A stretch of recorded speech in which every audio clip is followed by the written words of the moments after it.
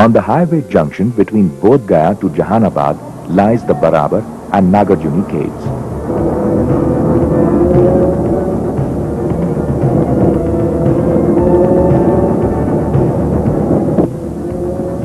As we reach closer to the destination, a huge whale-shaped rock faces us.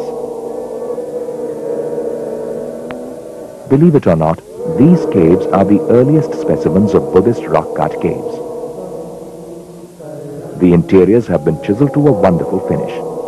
They speak highly of the skill of the Indian builders of the 3rd century BC. The Sudama cave dates back to 257 BC. This is different from others. It has a circular hall and hemispherical dome.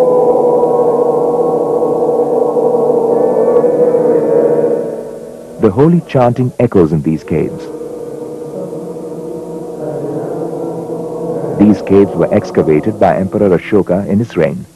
They bear an inscription to show that it was donated by him for the use of monks. The Lomas Rishi cave was left unfinished. The entranceway to these caves bear intricate engravings. Amidst this panoramic grandeur and natural beauty, one can enjoy boating.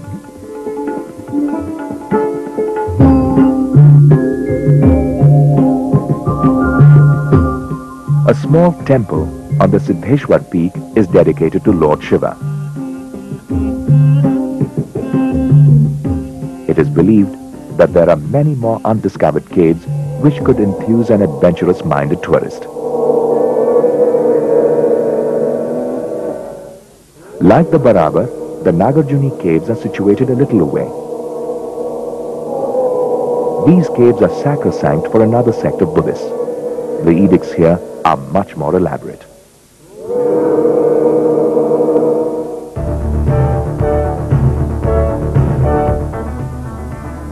Comfortable accommodation with a restaurant has been set up in this wonderful setting.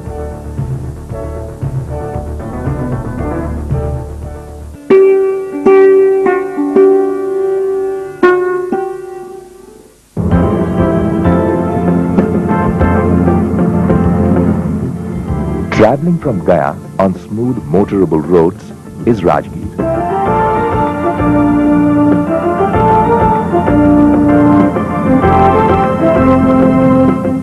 Located in a verdant valley, surrounded by rocky hills and lush green forests, Rajagaha was the favorite abode of Lord Buddha. This hill town was once the capital of the mighty Magadha Empire.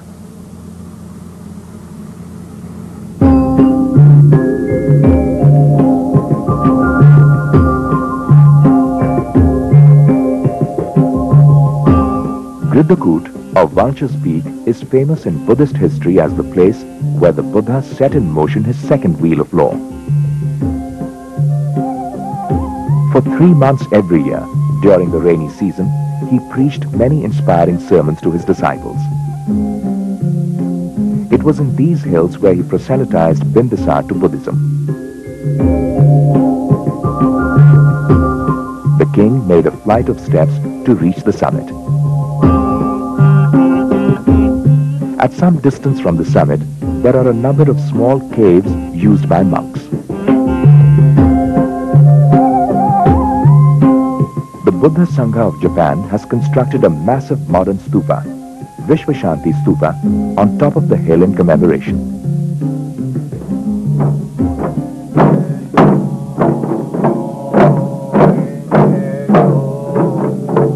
Every year on 25th October, a special ritual takes place here.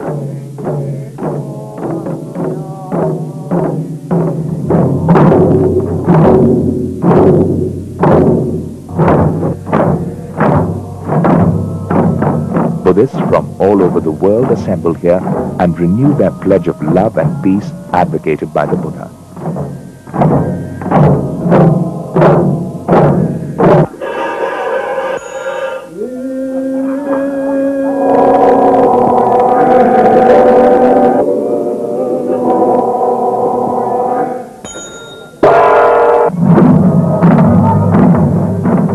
A 7-kilometer bridge path leads up the hill. but it is much more fun to take the aerial chairlift. The aerial link with the top provides a splendid view of the hills of Rajgir. Within the valley, the Gijjakuta-Amravan monastery has been excavated. It was the favorite retreat of the Lord. The famous physician Jivak treated him here when he was injured by his cousin Devdak. The other places worth visiting include the ancient Chaitya or Maniyar Mutt, so-called after an old small shrine. Several pieces of Buddhist sculpture were discovered here.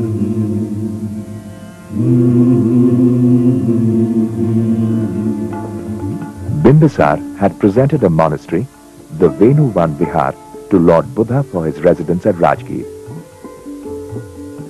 This was his first offering to the master. Two rather strange cave chambers hollowed out of a single massive rock are the Swarn Bhandar caves. The doorway of the cave leads to King Bimbisar's treasury. Bimbisar's jail is the site chosen by the captive king from where he could see Lord Buddha climbing atop the Gijjakuta hills. A rectangular stone, sculpted by the forces of nature, appears to have been used as a watchtower. It later became the resort of pious hermits. Called the Pipala Cave, it is popularly known as the Jarasandh Ki Baithak. A newly built Jain center, Virayatan, is another tourist attraction. The museum has several artifacts on Jainism. While climbing the Vaibhargiri hills, which is difficult to approach for the untrained, there are several Jain and Hindu temples along the path. On one of the hills are the Saptaparni caves, where the first Buddhist councils were held. His teachings, which were hitherto unwritten, were penned down at Rajgir after his nirvana. The Saptaparni caves are also the source of the Rajgir hot water springs. The springs have curative properties and are sacred to the Hindus. The stay here is made enjoyable with comfortable rooms. The journey is equally pleasant with reliable transport facilities organized by the Bihar Tourism Development Corporation.